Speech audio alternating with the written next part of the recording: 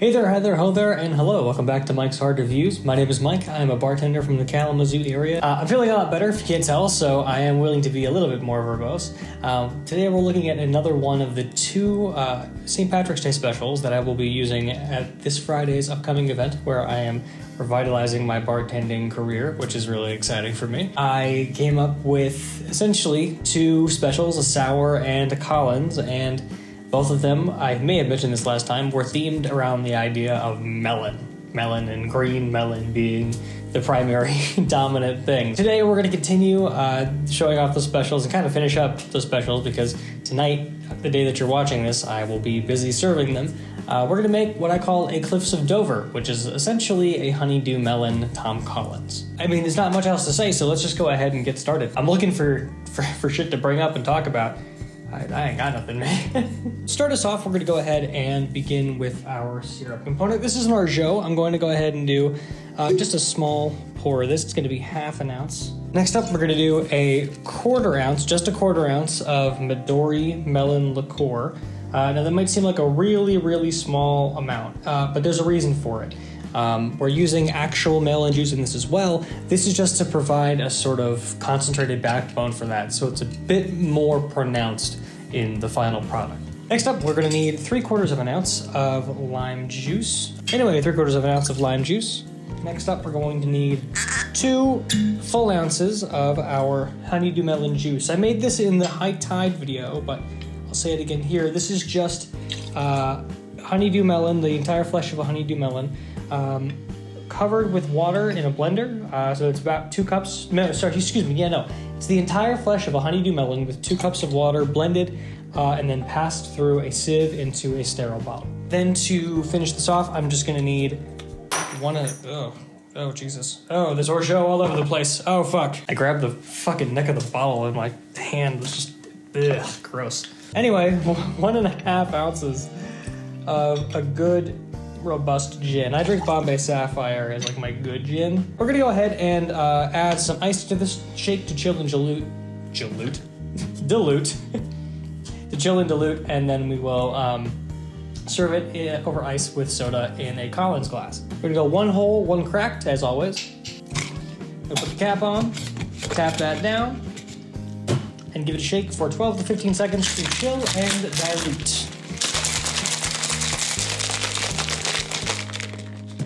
Once we got that done, we'll go ahead and pull up a Collins glass here. I got these really nice Collins glasses from Bed Bath & Beyond because they're going out of business and they were really, really cheap. I know what I like, and what I like is a good deal. I crack a large cube of ice in here. Just into larger bits is fine. You don't need to like really pulverize it.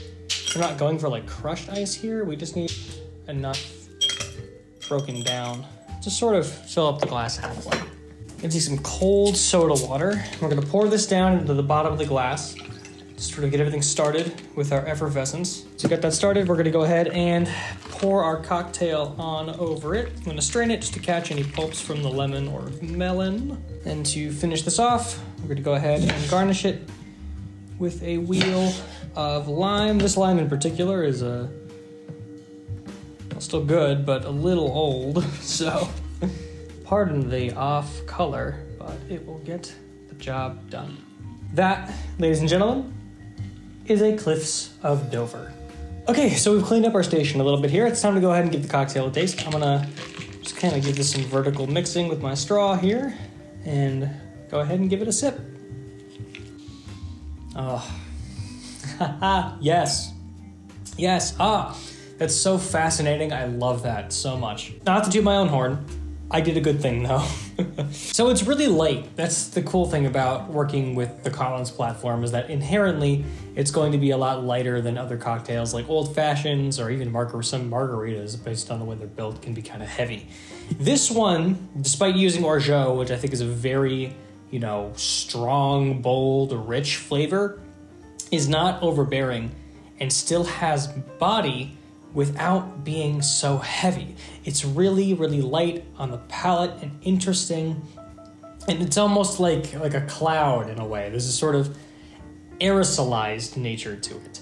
On the sip, you get this really dominant melon flavor, and that's coming mainly from the melon juice itself, but you can tell based on the combination, like the synthesis of flavors, that little bit of Midori that we're adding, taking it to 11 and really sort of generalizing the flavor profile of what melon is in this cocktail. It's like melon plus, the idea of melon plus. It's tasty, and the combination of that with the lime juice gives it this sort of balanced gentleness that isn't as tart as a Tom Collins, but is presenting with a similar strength.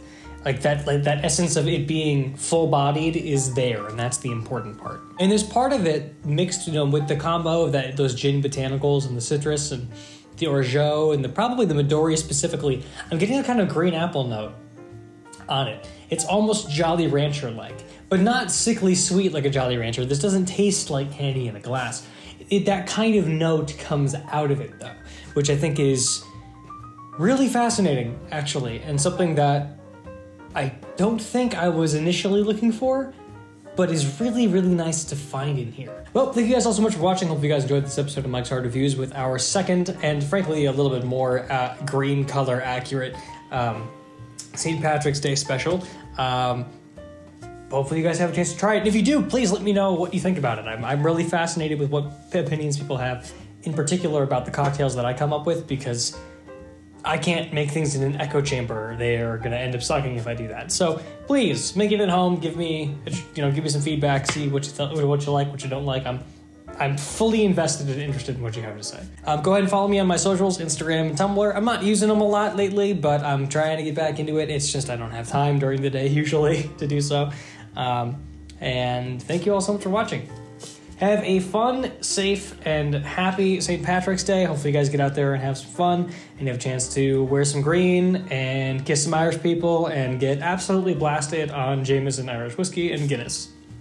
That's my intention anyway, at least after I get off work doing the bartending thing.